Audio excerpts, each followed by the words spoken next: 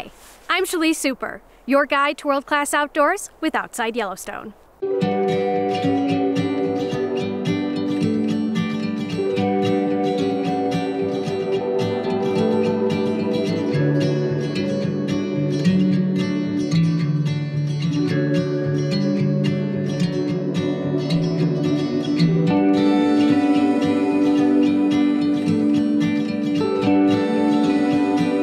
The crunch of snow underfoot is a satisfying sound. Enjoy the serene winter landscapes and silence that only comes with winter in Park County, Wyoming.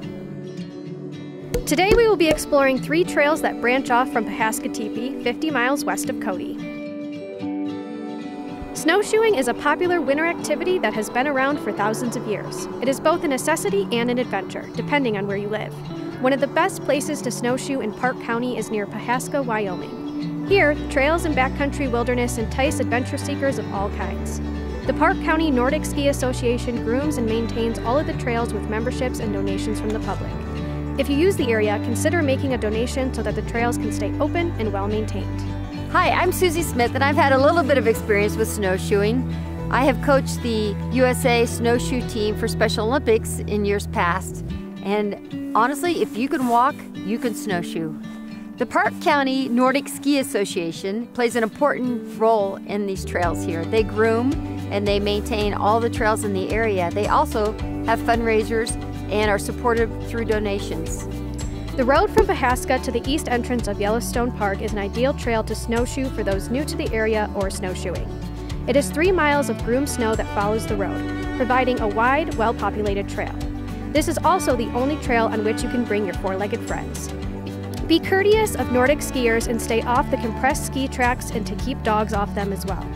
Those who wish for a little more adventure can take the Middle Fork Trail from Pahaska, then join on this trail to Yellowstone. Check a trail map for more information. Although there are a few small inclines, this trail is relatively easy. Just make sure to pack enough water as it is an up and back trail. On your way to Yellowstone, photo opportunities are abound. And when you get to the east gate of Yellowstone, you don't have to stop there. You can actually snowshoe into the Yellowstone National Park. Just make sure to allow yourself enough time for the return. Snowshoeing equipment is pretty minimal. All you need is a pair of snowshoes that you could either rent or purchase. The main thing is to have waterproof boots and some outer layers that you can shed so you're going to get really warm. It's a good workout. Have eye protection and sunscreen and a warm hat, gloves. The longest trail in the area, Moose Flats, traverses north from the Pahaska Tepee parking lot, past the lodge once owned by Buffalo Bill Cody and a warming hut. This 3.5-kilometer trail skirts a stream before heading back off toward an old barn. With many side trails and areas to explore, the Moose Flats Trail varies a bit more in elevation than the road trail. Keep the trail in sight while you break some snow and explore off-trail areas. This trail is more forested, and those seeking even more adventure can access the Crow Creek Backcountry Trail from the northern end of the trail. The Moose Flats Trail also joins the Race Park Trail, used by competitive Nordic ski teams in the area. Snowshoeing safety involves hydration, letting people know where you're going if you're by yourself, but it would be best to travel in numbers.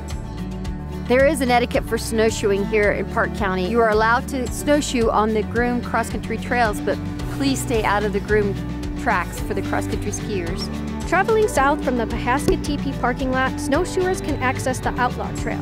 Much shorter, at only 0.9 kilometers, this trail connects to many other areas, making the adventure opportunities endless.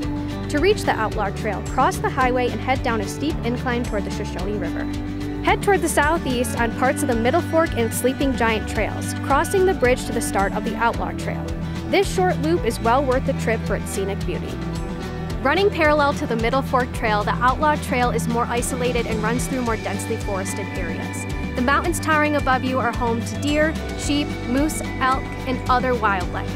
If you see wildlife, make sure to leave enough room between you and them for safety reasons. And when you're looking out for wildlife, look around you and up in the air in the mountains. My favorite trail in this area is to get off of the groomed trails and to really use your snowshoes for what they're designed for in the deep snow. So I like to go up on the hillsides or down by the river and explore some other areas where more remotely where people usually don't go. What sets snowshoeing apart from other Rocky Mountain locations is that our accessibility. We have so many areas here that we can access on our snowshoes in a safe way. For a fun snowshoeing adventure, make sure you wear plenty of layers and pack plenty of water and snacks. And when you're enjoying the magnificent Shoshone National Forest, be sure to leave no trace, pack in, and pack out. Snowshoeing is the perfect adventure for toddlers and seniors and anybody looking to enjoy winter in Park County, Wyoming. Join us on all of our adventures on Outside Yellowstone. Click subscribe, and if you have a question, leave a comment.